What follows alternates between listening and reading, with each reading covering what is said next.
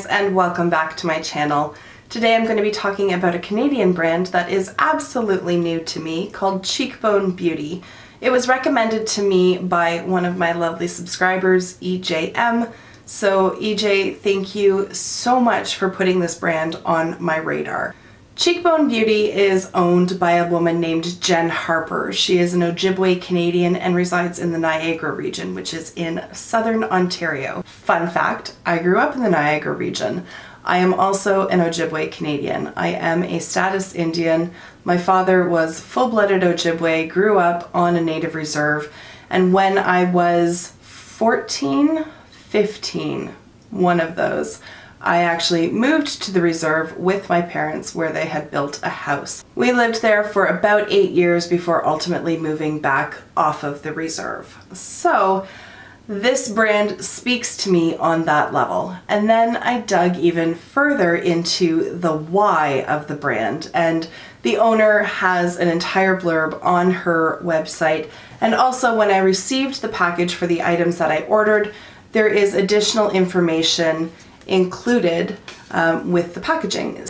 It states that she views makeup as being a means of expression that has amazing power, and she created this brand because she wanted a brand for real people that offered the latest trends, and that was super easy. She wanted a brand made in Canada, not tested on animals, and that gave back to the Indigenous community, and found that there was nothing that checked all of those boxes, and hence CHEEKBONE Beauty was born.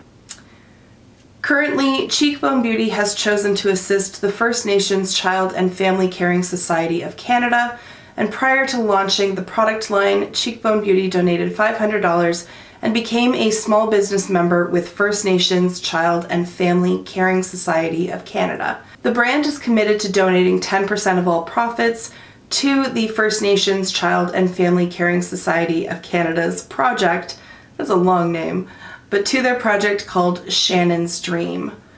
So then I looked further into what Shannon's Dream, what that organization is all about. So Shannon was a youth Aboriginal who advocated for education for Aboriginal children, in particular government funding towards on-reserve schools.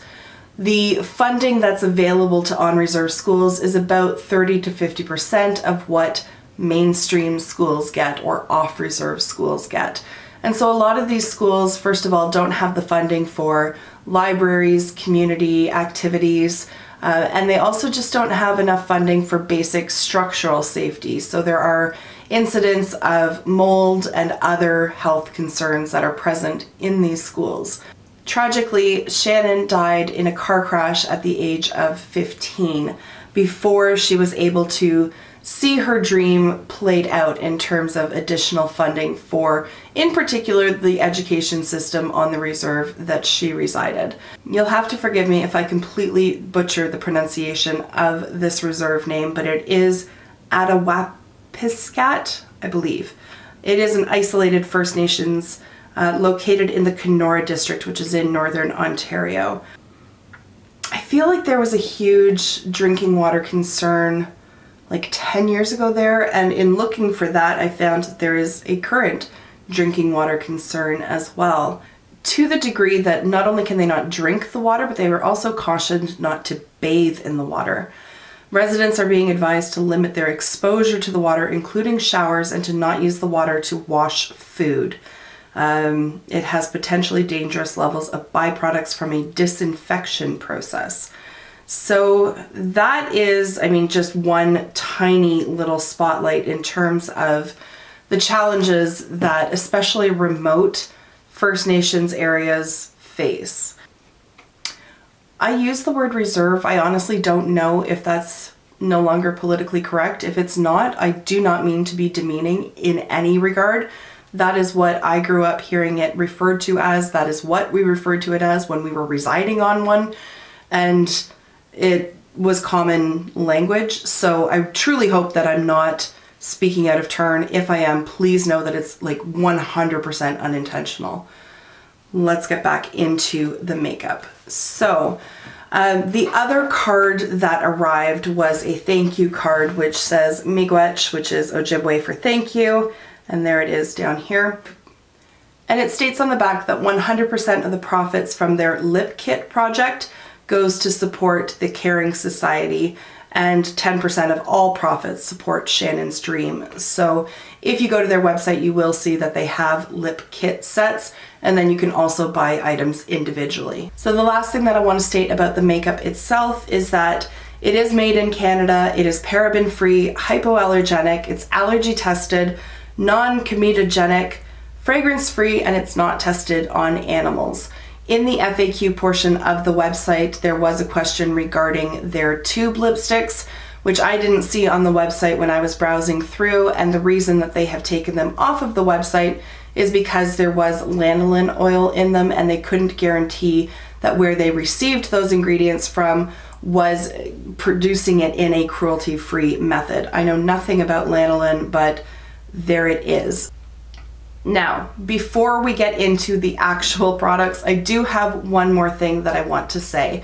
So not only was this brand recommended to me by EJM, it was basically funded by another subscriber named Mary. Now, I don't know, she didn't say whether she wanted to remain anonymous or not, but I know that I have more than one Mary subscriber, so you guys are never gonna know which one it is. But she did make a very generous donation through my PayPal link, which is in the description. I do not expect donations. I put it there as a means to be able to, if you choose to do so, if you have the budget for it. But I'm not counting on that as part of my income or anything like that. It is just an option that I don't think I've ever actually even mentioned before, so I'm not pushing anybody, please understand that. But she did reach out to me, she did make the donation, and so I wanted to do something with those funds that gave back to our Canadian community, because Mary is Canadian, as am I, so full circle. So I really looked at what I wanted to do with that, because I felt that I wanted to do something quote unquote meaningful. I didn't necessarily just want to put it into the pockets of Sephora or any of these other major brands that would never really notice an additional purchase from their line. And I had remembered the recommendation for Cheekbone Beauty from my other subscriber, and I just thought that that was perfect. So that is what I did with that donation, is I used it to invest in Cheekbone Beauty, purchase items from them to share with you, to hopefully just build more awareness of their brand, because like I said, it was one that I had not heard of before. So I do want to say one more huge thank you to both ladies for putting this brand on my radar and for allowing me to have the funds to make this purchase to share with you. So thank you. Okay, I have talked a lot. I'm sure you want to see what these items are. First up, lip gloss. It is what I'm wearing here today, and I purchased it in the shade Sundance. They did have quite a few options to choose from, although not as many options as their liquid lipstick, which we will get into. So here is the tube here. It doesn't have the size of it on it. I am going to find my phone. I'm going to bring up the website so that we can talk about prices, and so that if there is information on how much product is contained in here, I can let you know. So the lip gloss retails for $24 Canadian. When I made my purchase, I did obviously a liquid lipstick and a gloss, and the gloss came for free. So I'm not sure if that was a promotion or just what was going on, but when I made my purchase, that's how it went. So that was a nice little added perk for me. There are 6 shades available, and they are 7 grams each. Okay, Anastasia Beverly Hills is 4.5 grams, and these ones retail for about $23 as well. So this one actually has more product in it despite being a smaller tube. But you can see there's a lot of clear glass down at the bottom, or acrylic or whatever this material is, whereas this one is filled right to the bottom, so looks can be a bit deceiving. So reading about this, it is a lightweight gloss enriched with vitamin E to hydrate while it colors. The shine and gloss last for hours. It is formulated without parabens, not animal tested, and it is safe for sensitive skin. Like I said, it is what I have on my lips right now. It is a very sheer formula, but it is incredibly comfortable. It is not sticky in the least. It has not created any of those little disgusting strings that some glosses do. It hasn't slipped around. It is, like I said, very comfortable. It has just your classic doe foot applicator, not too big, not too small. I did dip back into the tube once just to fully coat my lips, but that is not a complaint. I don't really find that this is a particularly arduous task, so I have no complaints about that. I'll just touch up just so you can see. You can build the opacity slightly, but overall it is a rather sheer formula. That is fine by me, but I just want you to be aware that it's not going to be as bright as what it looks in the tube. And there it is on the hand. You can see it is very glossy, and there is a little bit of a scent. They say it's fragrance free, so whatever the ingredients are, they smell divine going in together. There's like a little bit of sweetness. It smells a bit like a MAC lipstick, so I quite like this. I also just like the packaging. It's just a classic tube with Cheekbone written on the side there. So moving over to the Warrior Women Liquid Lipstick. Each shade is named after an Aboriginal woman who is inspiring in some way. This one in particular that I bought is named Ashley. It is named after Ashley Collingbull, who is a well-known Cree woman from West Edmonton, Alberta. In 2015, she became the first Canadian and the first Indigenous woman to ever win the Miss Universe title. So there's no information in terms of the actual lipstick itself on the website that I could find. And again, it doesn't say how many grams are in the product, but it is generously sized, and again, the price is $29. I'm going to remove the gloss and apply this one just so that you can see it in action. So again, it has a nice doe foot applicator. There it is. And there's like basically no scent at all to this product.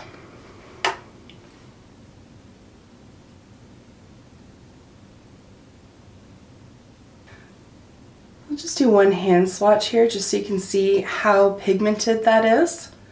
There is no patchiness or streakiness once it's applied to the lips, and it is an incredibly comfortable formula. Oh, knocking stuff over again. I am not sure if I'm going to get this video up before my Natasha Denona Sunrise review video. If that one is up, this is the lipstick that I was wearing in it.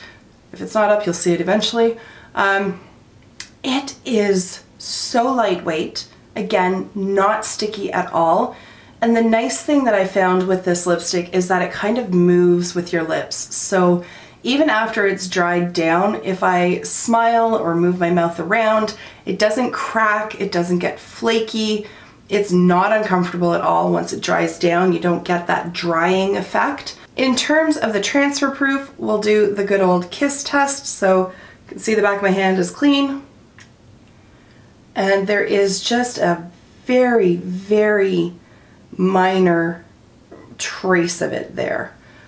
So by my standards, I would consider that to be transfer proof. I did find after filming my Sunrise review palette that the very inner portion was starting to get a little bit gummy, I guess would be the word. I'd been taking drinks. I talked for probably about 45 minutes straight while I was filming that. So a lot of mouth action and whatnot going on. So I'm not overly surprised by that, but the remainder of it was perfectly in place. Didn't transfer onto my teeth. It didn't feather around. It didn't gum up in the corners of my mouth. It is a surprisingly beautiful product. So I am very, very happy with this. I tend to be rather particular when it comes to liquid lipsticks. I don't like that super drying feeling that, say, the ColourPop Ultra Mattes have. This one, it honestly doesn't feel like I'm wearing anything on my lips at all. I am a fan. I am a fan. So the last thing that I picked up in this order is their Perfect Brows. This retails for $24 Canadian, and it comes in two different shades, blonde and brunette. I would like to see them expand that shade range just so that there's a little bit more variety for people to choose from, but overall the brunette works well with me. I have it on my brows right now. It has a rather unique wand to it. So again, I love the packaging, like just sleek and chic, and I like that. There's nothing extraneous about any of these packages. So you pull it out and it's rather bulbous. Like it is a rather unique looking wand. And at first I was concerned that that was going to be unwieldy and just a mess, and it's not. So I'll see if I can reapply as I sit here, but at any rate I can demonstrate. So it fits perfectly in the size of my brow, and then I was able to just kind of drag it through and angle it a little bit so that I could get the tail. The very tip of the tail, I think I would go in with a pencil if I wanted to fill those in, just because there's nothing really precise in here. But overall, I am happy with this one. It has not made my brows crunchy at all. I've had it on for a good few hours at this point, but nothing has gotten flaky. Even after I had applied it, well, I've just applied it, so it is still wet. There's like a tiny, if you would focus, there is a tiny bit of transfer, but once it's dried, once it's been on for even like 10 minutes, no transfer. And I actually rubbed like pretty aggressively just to see if it would transfer, and no. And all of my hairs have stayed in the direction that I placed them in. So to me, this is a winner. The wand is a little bit, there's a little bit of a learning curve to it, but nothing terrible. I prefer this shape to the Kaja one that I have. The Kaja one, I'll show you, is just so long that even though it's narrow, it's just really long, and I find that more difficult to maneuver than this round little guy over here.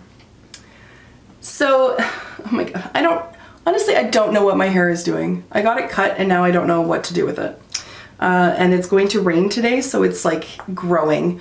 The life of having curly hair. Anyways, those are my thoughts on the products from CHEEKBONE Beauty that I picked up. Of the three, the liquid lipstick is my favorite, but the other two are pretty close contenders for that top spot. I am very happy with this purchase, and I would certainly purchase more from them. I'm looking forward to seeing this brand grow. I would like to try some of their cheek products as well, just to test out that formula.